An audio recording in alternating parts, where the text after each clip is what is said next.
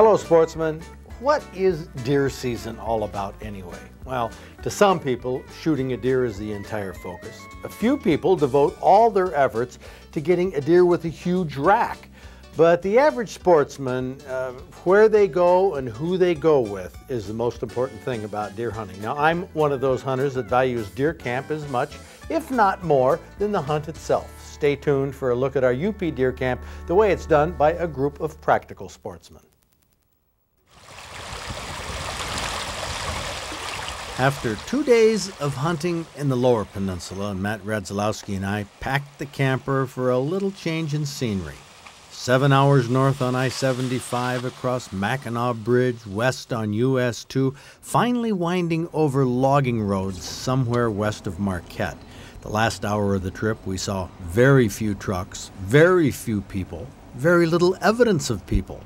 Following the directions that Gary Graham gave us and using the map wasn't as easy as you might think. Logging roads seemed to branch off in every direction. We didn't see many tire tracks or many deer tracks for that matter. You didn't get us lost, did you? No, it was a joint effort. I'm keeping us lost. We're close. We know we're in the right county, so we got to narrow down. You're the navigator, man. Well, there's a lot more roads than this map shows up here. Yeah, they've been busy little beavers up here, logging away new roads, and they don't. The signage is very poor, very poor. Lack of street signs. Lack of street signs, but I tell you, it's gorgeous. As long as the hills don't get too much steeper and the snow doesn't get too much deeper, because I'll have to drop it into creeper. But at least you've got your beeper. Hey, it's a long drive. You can get a little goofy at the end of the day when you're not exactly sure where that lake is. Little lake. Maddie, to your right. Over to the right there. We are home. Home sweet home. We found it. Well, this is called the 4Gs camp because all four guys' last names begin with G. Fires are burning. Now it kind of concerns me. There's just one vehicle here. Now there's two. But we are here. The Upper Peninsula of Michigan has lots of land that looks like this. Trees, beaver ponds, trout streams. Oh, it's beautiful country. But there aren't many people, or stores, or gas stations once you get off the main highways. The 4Gs camp is truly remote. It's a 45-minute drive to civilization, and that's if the weather and the roads are good. It's also quite a hike back to the deer blinds through the swamps and canyons. So why'd you pick this spot for us hunt, Gary? Oh, because the deer have been coming in through the canyon line there, and we got them coming in on the bait, and I'm hoping like hell there's something that comes in. Huh, you guys been seeing many deer up here? Or? No, it's been scarce this year. Been real scarce. After the winters of 95 and 96, you know, it just took a lot of them out. But there's some big ones around here, and that's what we're hoping to see. The Upper Peninsula produces a few big bucks, but not a lot. Trophy bucks aren't really why hunters go through everything they have to go through to camp and hunt up here. Not all hunters like this kind of remoteness, aloneness, but a few hunters do.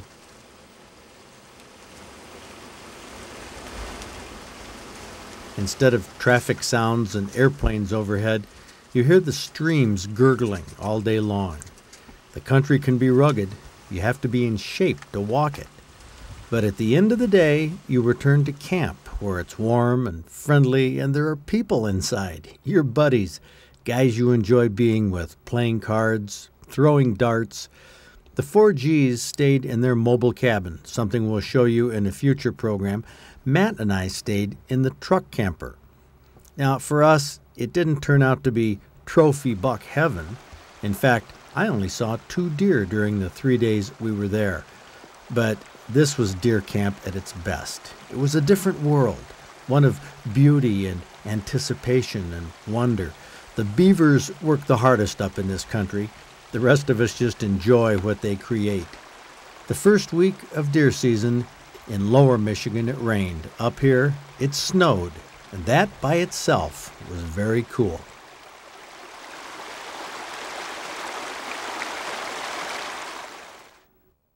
Okay, let's check some of the stories that affect hunters and fishermen that have been in the news recently.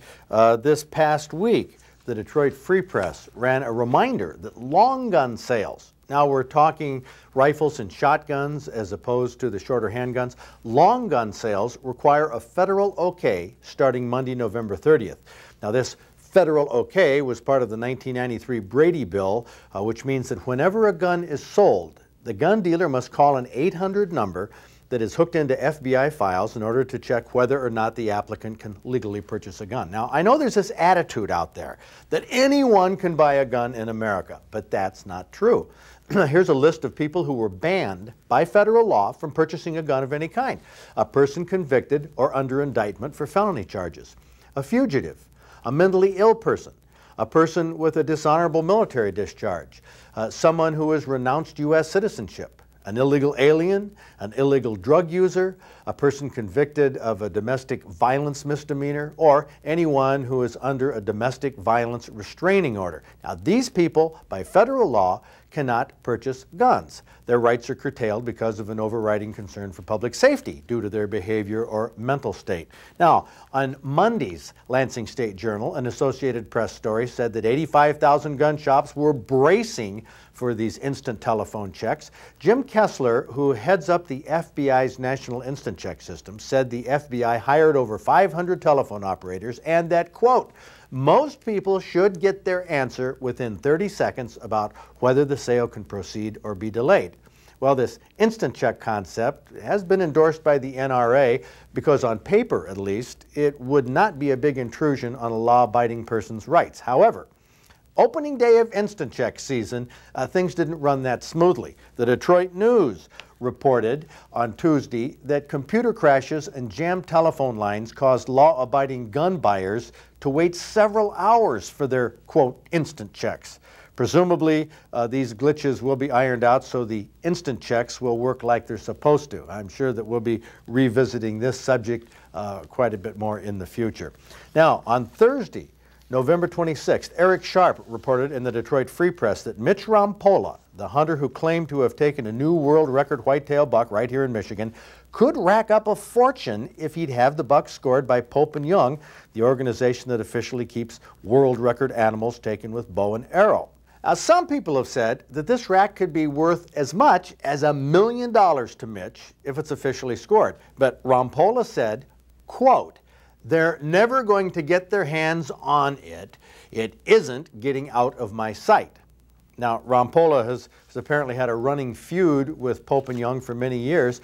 This buck, by the way, dressed out at 263 pounds. It has a 38-inch spread, 12 antler points, and several are over 14 inches long. No typical buck has ever been bigger.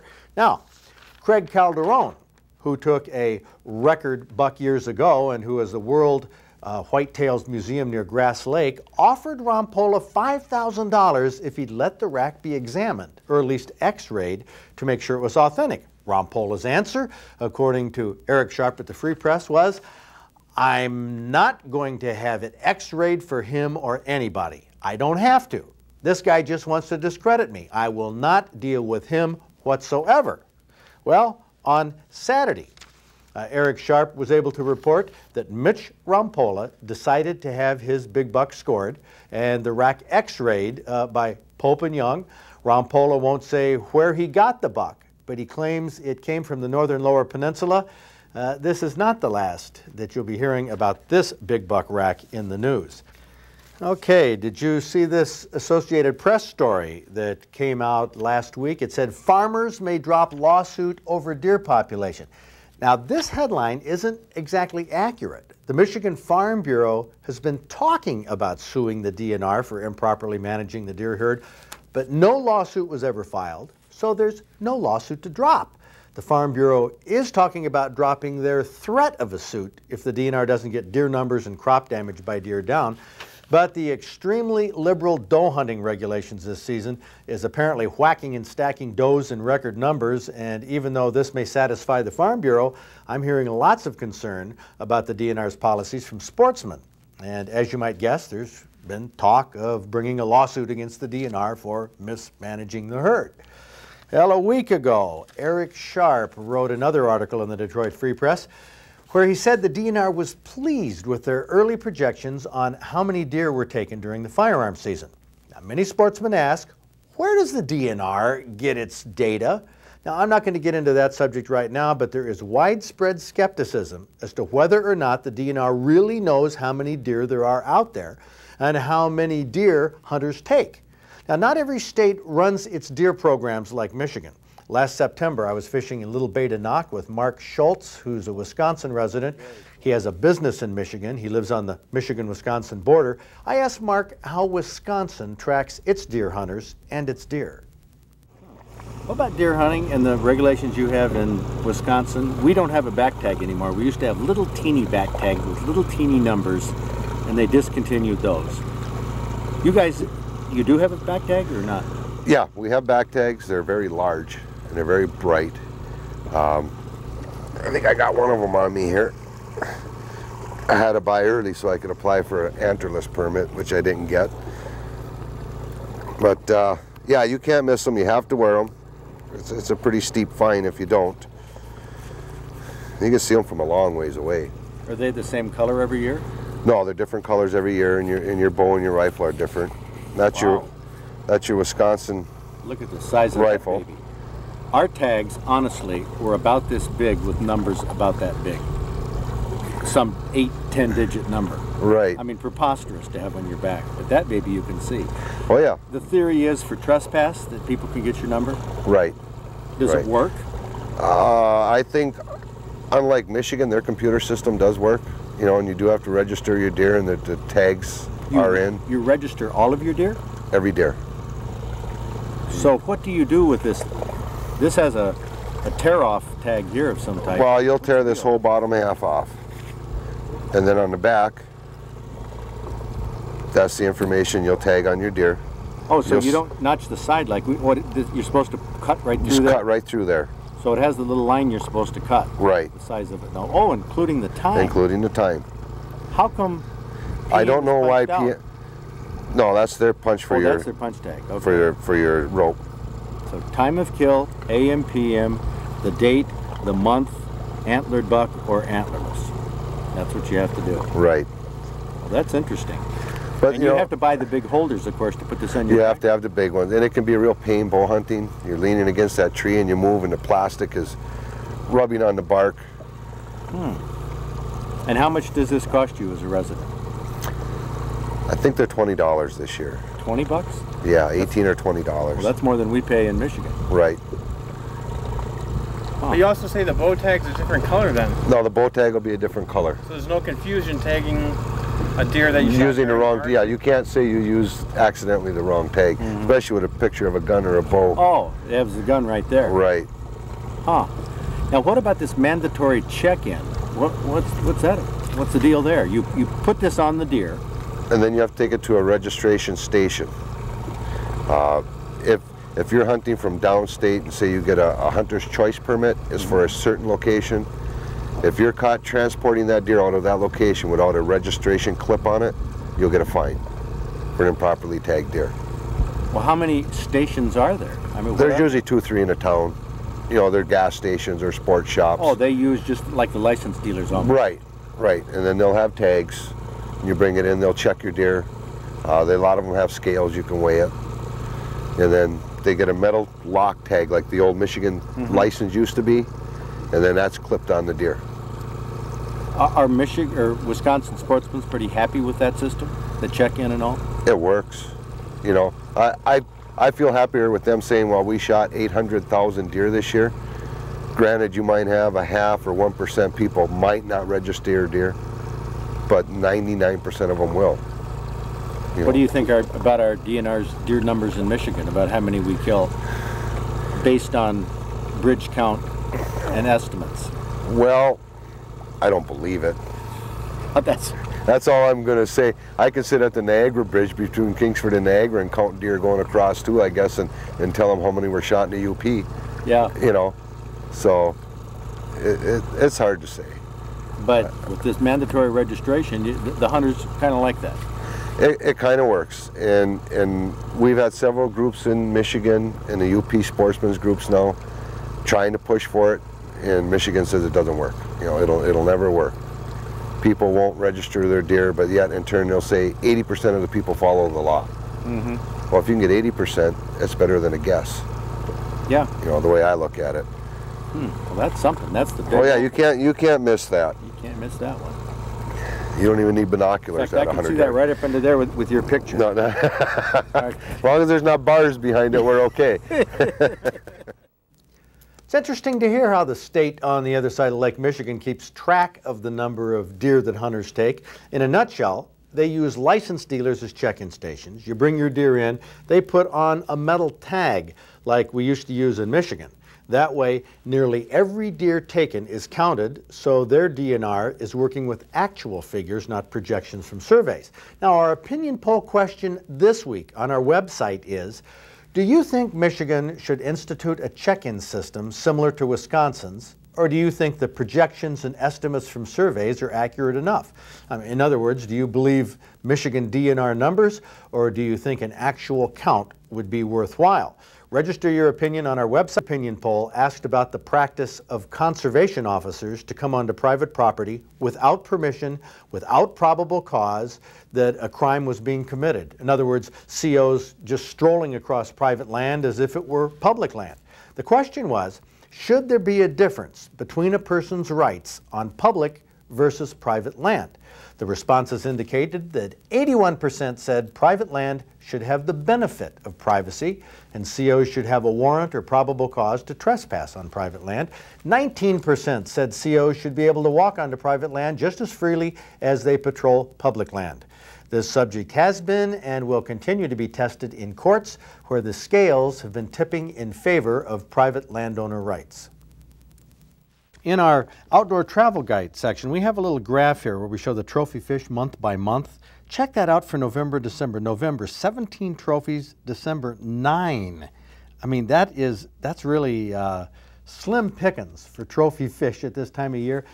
Partly it's because not many anglers are out there, but you know, we do have darn good fishing. Cadillac, of course, they got some good deer hunting up there according to Chip. But walleye, they're catching walleye at night up to 25 inches. Lake Cadillac, a good fishery. They're getting some nice sized pike. Down here at Ludington, pike up to 35 inches, Paramarquette Lake. Steelhead, they're catching limits off the pier, and perch fishing has been good. Down at Whitehall, steelhead, best in the White River, getting some limits of perch as well. I mean, good eating size perch. Down here, right here in the Kalamazoo River, Ben Knoll a couple years ago. Ben does a lot of steelhead fishing. Check out what he caught. He caught, I mean, this carp is huge, 35 pounds on a Normark scale. It was 38 inches long, twice as big as any steelhead he planned on catching. But that's a type of fish that you can catch at this time of year.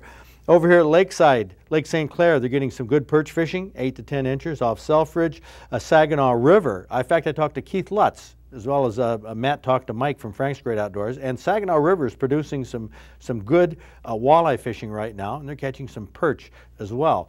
Up in Oscoda, steelhead have been slow on the Osable River, but whitefish, we're talking the lake whitefish, 3 to 4 pound average. Now, here's a picture of a Menominee whitefish. Now, they're quite a bit smaller. This is a 17-incher that Gary Brown from Manistee caught off Manistee early November last year.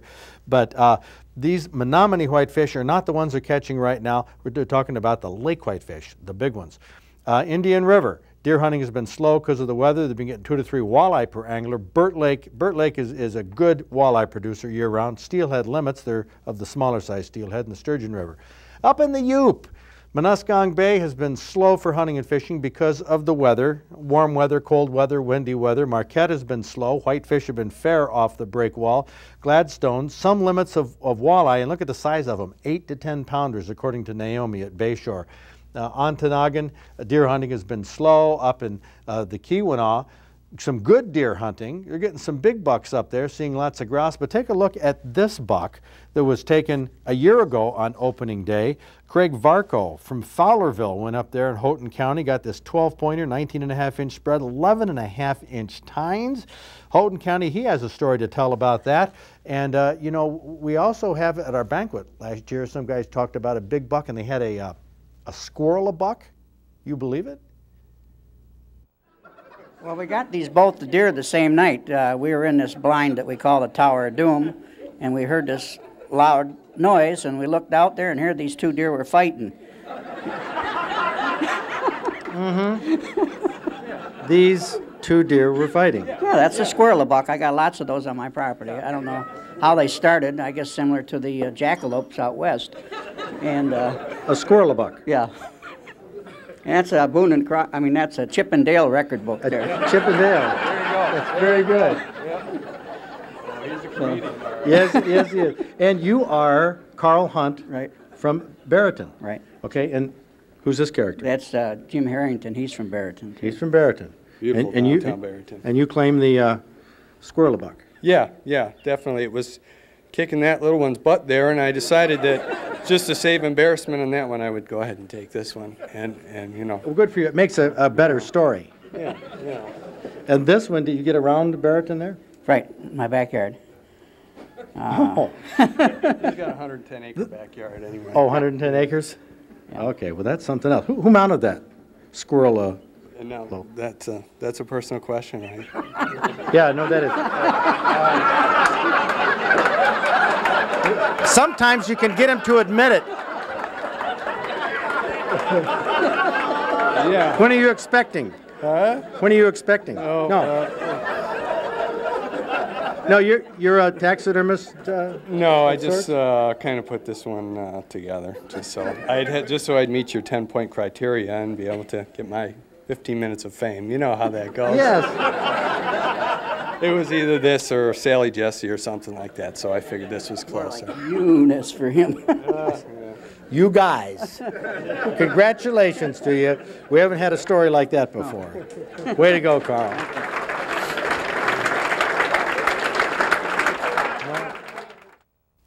Make sure that you tune in to this station next Thursday night at 8 p.m. That's Big Buck Night, an hour-and-a-half special here on public television. We'll show you bucks from all over the state. Until then, get independent by taking to the road with an RV. There's no better way to enjoy Michigan's great outdoors. See you next week. It's warm and friendly, and there are people inside. Your buddies, guys you enjoy being with, playing cards, throwing darts. The 4Gs stayed in their mobile cabin, something we'll show you in a future program. Matt and I stayed in the truck camper. Now, for us, it didn't turn out to be trophy buck heaven. In fact, I only saw 2 deer during the 3 days we were there. But this was deer camp at its best. It was a different world, one of beauty and anticipation and wonder. The beavers work the hardest up in this country. The rest of us just enjoy what they create. The first week of deer season in lower Michigan, it rained. Up here, it snowed, and that by itself was very cool.